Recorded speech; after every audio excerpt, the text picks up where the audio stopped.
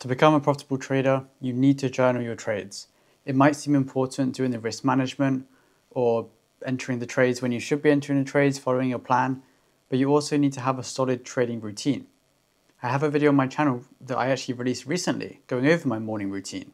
I did actually speak about journaling and how it should be part of your everyday trading routine. So in today's video, I'm going to go into detail on how I journal my trades, how you can benefit from the stats that are actually given to you by Edgewonk that I'm actually using in this video. It is a journal I have been using for many years. You guys can use different alternatives, or even if you don't want to pay for a journal, you could use Notion, you could use Google Sheets, you could use Microsoft Excel. Those are ones that I used for the first couple of years of my journey when I couldn't afford to buy a journaling software. Very, very simple. There are free alternatives to the majority of tools you're required to trade Forex. So I don't want people to say, oh, I can't afford a journal software, so I don't actually have to journal in my trading. No, that's not a good enough excuse, because there are so many free alternatives on the market that you don't need to pay. You do not have any excuses to not journal your trades. Journal every single day in detail. That's all you need to do. So I hope you enjoy this video on how I journal my trades. We're going to head to the setup now and go through the entire process. What I'm going to do is we're going to go onto Edgewonk now, and we're going to set up a new journal to show you from scratch how I would do it if I started from scratch, basically. If you do want to sign up to Edgewonk, this video isn't sponsored, but it is the journaling software I've been using for the past few years now. And there is an affiliate link in the description. If you use code WillssFX, that would be wonderful. And I'm going to go through how I would journal my trades on Edgewonk in particular. So we're going to name it YouTube video, because obviously we're here on a YouTube video. Here, account currency. A lot of the times I'm trading in USD for prop firm accounts, so we're going to do that. Then here you can go down and choose the markets you're actually trading. I'm trading Forex. Forex is CFDs, but we're going to just trade the Forex anyway. And we're not going to do the deposit or anything yet, because sometimes what you'll do is you add a deposit, but then the statement you import has that deposit also. So you have to be aware of that. So you come in here and it is going to be blank, because obviously you're not going to have any trades on a blank journal because you haven't imported any. So there are two ways to actually do this, two ways that I actually do this. If you actually come down here to this up arrow, you click that, and then it will show you the importer type. And what you can do is auto input your trades, and you can link it to your MetaTrader. But for this video, you see it tells you all the description on how to do that, relatively easy. But for this example, I am going to be using an FX replay file because it is easier for me to show you. And then what you do is just drag or drop the CSV file. There we go. And then save and upload. Very, very simple. What you can do is come in here and press add trade and manually input the trade. But in my opinion, it is quite long and tiring. But what you might realize that sometimes people that struggle to journal, they just import their files and then that's all they do. That can be quite lazy, and actually having to type in all the information does hold you more accountable for the decisions you've actually made on that trade. So perhaps that might be a better solution for some people that are actually wanting to trade, and maybe they make a lot of mistakes. They don't want to just input it into the journal and be done. Sometimes actually recording it and going through every single step of the way, it adds on some extra time, but it can be more beneficial for you. So we have the trades in here. As you see, it says missing initial deposit, which is completely fine. We can add that in. And as you see, we are returning an average of $1,000 loss. So we go down here and we will add a deposit. I'm not sure when I started this account, so we're just going to put it on the 1st of January. And we're going to put 100K in. There we go. Very simple. So now we can go back. We can see the equity graph for the strategy. Very, very nice. You want to pay attention to your equity graph. You don't want one that is all over the place. You want one that is slowly curving to the upside. So ideally, you want one that is going like this to the upside. You're not having massive changes in equity, because you want to have your equity graph as smooth as possible at all times. It doesn't really matter overall how much profit you've made if all your stats are bad, because you can make profit short term, but if your stats are bad, over time you will end up losing money. It's that simple. So you need to have good stats, and you need to have an equity graph that actually looks good.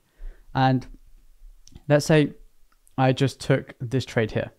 And I'm going to give you a lot of hypothetical situations because obviously this is just backtested trades and I don't actually know what happened during this trade. I didn't make any management decisions during this trade, if that makes sense. So what you can actually do here, you can see all the information. It's been inputted from the CSV file that you have imported from the broker statement. And what I would tend to do is at the end of every week, I would import the statement. Then I would go through and journal all the trades. When I'm actually trading in the markets anyway, what I'll do is I'll save all the screenshots from before and after the trades. And an easy way for me to do it is I send all the trades I take to my Telegram group. So I see all the before and afters and I can basically go through all my trades through that anyway in real time. And then when I go to journal it, it does make it 10 times easier. But in the personal notes section here, this is where I'd write a general overview about the trade. So let's say price broke to the downside. It was 30 minutes into the open, let's say. So let's say 8:30 a.m. price broke to the downside. I set a limit at 8:40. Again, you want to account for every single step of the journey because perhaps there are some days where you're setting the limit too late, you're setting it too early, you don't wait for price to fully play out. The less you write down, the less you can refer back to if you are studying your losing streaks, you are studying your best streaks in the market, because you want to be able to look back and see, this is what I was doing, or perhaps this is what I wasn't doing, and that's why I was winning, or that's why I was losing, if that makes sense. Waited for it to come to my entry. Price came with a lot of volatility, and within 2 candles stopped me out. Again, purely hypothetical. I have no clue what happened on this trade, but again, the more you write, the better. And what I would advise for you is have a template. This template could include something like time of day, reason for entry, reason for setting limit. Was it an execution? Was it a limit? So you can go through and write down, okay, next this, next this, next this, if that makes sense. And just like you have in the other sections, you have predetermined comments that you can make. You want to add that for your personal notes too, to make it sort of like a test format where you have to see the question and then you answer it. You can copy and paste that in if you do want to do that. Then we go on to the advanced data. And this is quite good because it does give you the tilt, which is amazing to see. And pre-trade comments. Let's say you followed your rules, boom, you click on that there. What you can do is add your own filter in here and you can choose it to be neutral, positive, or negative. So again, if there's something that you do that perhaps isn't already on here, you can add that into and adjust it for what you think. So let's say we followed the rules on this one, followed the rules on the entry, trade management, we followed the rules, it hit stop loss, we followed the rules on exit. So overall, this was a very, very good trade if these were all the filters that we actually ended up with. And again, stop loss hit, that's completely fine. You can say break even if it did hit break even, obviously. And then you can add in your custom stats in here that you do want to add. And then we also have screenshots. The good thing about this is you can paste in from TradingView. And I want to go up here and I can copy the link. Let's say you're copying it into an Excel spreadsheet or you're keeping your trade somewhere else. You can literally just paste that in, process the URL, and then you have the trade in here. Or you can just upload the image if you do save it to your computer. Then we can save, and then you see here the tilt meter. This trade is all the way to the right. So let's say we had a few other ones, even if they were winners, and they were all the way to the red, or they were slightly in the red, but we were winning. Perhaps you're winning, but you're breaking the rules to win. And that's definitely something you need to keep an eye on. Whereas if you were just looking at, okay, this is what I was actually doing, and I was making this much money. Let's say I was up 10 grand. It seems great. And if for an outside looking in, your trading would seem like you were in a good patch. But if you look back, look at the stats, look at the tilt, you quite quickly realize that you were actually doing something wrong. So even if you are losing, you can see trends. So let's say down here, 5 trades in a row, I was making terrible decisions. I was breaking the rules and I probably would have been in slight profit on these first 5 trades. But then I noticed that I was actually breaking the rules. And then I kept a streak of good tilt where I was basically making the right decisions.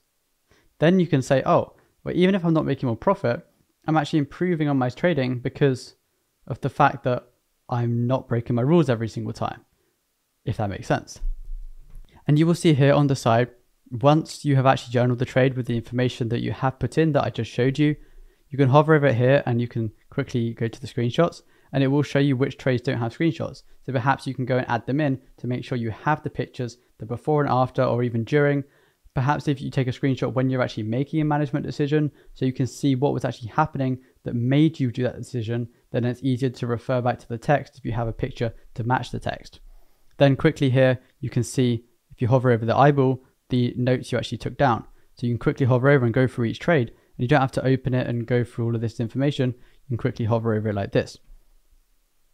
And one thing I love is all the stats it gives you. So we can go down here, and one that I love to look at is the Kalmar ratio. If we go down to Kalmar ratio, this one here, I want to make my strategy have the highest Kalmar ratio possible. As you see, it gives a brief summary here, and it says my Kalmar is 4.8 line, and it is excellent. And it says elite capital efficiency, drawdowns are very small relative to returns. So what a Kalmar basically means, and for this strategy in particular, every $1,000 that I'm having in drawdown, I'm returning $4,890 in return. So for every one, I'm making 4.89 back, which is a great metric to actually look for, because we all see people have high returns, but you also need to consider the drawdowns. The smaller the drawdown and the higher the return, the better the strategy is, in my opinion. Because let's say this one has a 2% yearly drawdown with a 10% return, which would be very, very good stats. It'd be like a 5 Kalmar, around that sort of range. What this actually means is, let's say you're okay with losing 10% in a year or having a 10% drawdown. You can scale that up to 5x. So your drawdown goes from 2% in a year to 10% in a year. And again, that's quite normal in trading, having a 10% drawdown in a year. But then your profits don't stay at 10%. Your profits then go to 50%. So because you're comfortable risking more and having a higher drawdown, your returns have actually increased by 5 times, which again is great. And you can only find out if you're able to do that from stats like the Kalmar ratio. And having to calculate all of these stats by yourself would be quite difficult. And you can go down and look, okay, for this one, the win rate was below average. The Sharpe ratio is poor, or the Sortino ratio is excellent. And you can go through and see which bits of your strategy are actually lacking compared to other parts. So then it gives you a good idea of what to improve. Whereas if you're just entering your trades blindly, putting them into an Excel spreadsheet, you're not going to know all of these stats. You only know what you record. And if you simply import those same trades, those same stats into Edgewonk, it will tell you all the same information for you. Then obviously we can see the drawdowns, we can see the holding time, the anything you want to see really. It does make it very, very easy to actually evaluate your positions. So very, very simple. And if you guys do want to sign up to Edgewonk, check the link out down below. And if there's something that's helped you in your journaling that no one else speaks about, please let me know in the comments, because I want to know what you guys are doing rather than just what I know and have picked up from other people that I am friends with in the industry. So be sure to let me know about that too in the comments down below. And I'll catch you guys in the next video.